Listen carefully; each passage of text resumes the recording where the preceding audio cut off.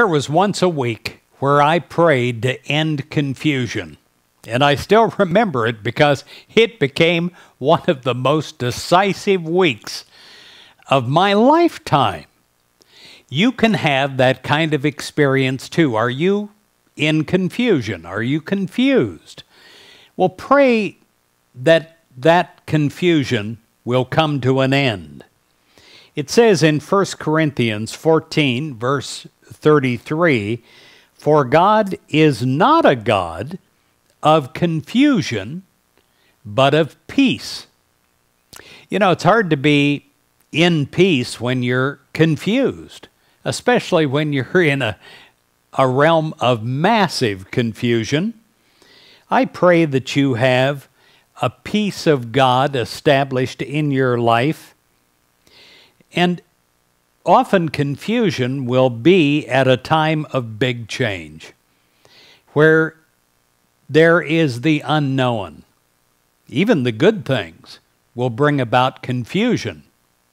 Beginning a new marriage, or adding to a family, or starting a new job may leave you in a state of being unsure of yourself. And although you're doing the very best that you know how, your life may seem completely out of order, or to a point that it's not as orderly as you think that it should be. Confusion adds to the upset, and you may even feel as though you're unable to cope, saying, "I just can't do this. I don't know how to do this. I don't know where to go. I don't know how." Such denial is an indication that we feel alone, and we feel somewhat powerless in our efforts. But we're not. We're not. God is with us. We do not need to do anything except realize that God is the presence, the power, the guidance in our life. And God will give us the power to make great accomplishments come true. As we act in partnership with God, we allow God's order to come again in our thinking, ending confusion.